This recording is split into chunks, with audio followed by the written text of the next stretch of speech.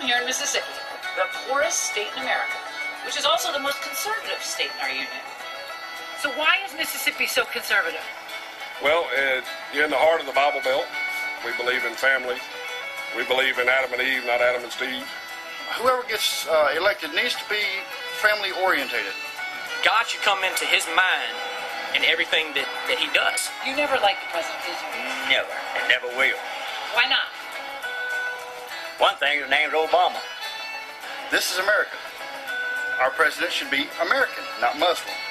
I don't even like it when I see him on TV. I turn it off. I don't like it. Is it because he's black? No, it's not because he's black, because he's a half-breed. Well, he's black too, but he's a half-breed. I guess I'm a little prejudiced. Are you? You don't like black people? Not much. Why not? Just don't. What is this? Where are we? We're in the state of Mississippi. I don't care for the government. They don't show me anything.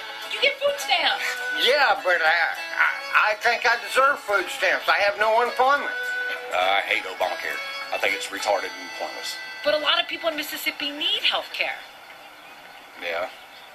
Back when I was growing up and when my parents were growing up and my grandparents were growing up, we didn't have all that and people still made it. And back then, people pulled their own weight. They didn't sit around waiting for everyone else to take care of them. So you don't care about the economy? No. Just take care of yourself. You put God back in the saddle, it'll all be okay. So something's not working here. That's Voting right. Republican hasn't worked for you. But it could. But it hasn't.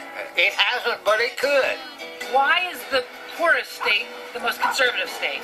We would rather go broke and die hungry than to give up our moral beliefs. I feel like that voting God and voting faith is more important to me than voting for free money or voting for a handout. I'm going to stand up for what I believe in, even if I go broke doing it.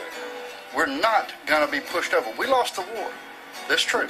But we're not going to be pushed around. We're not going to back down from what we believe. And like the tag on the front of my truck says, the South will rise again.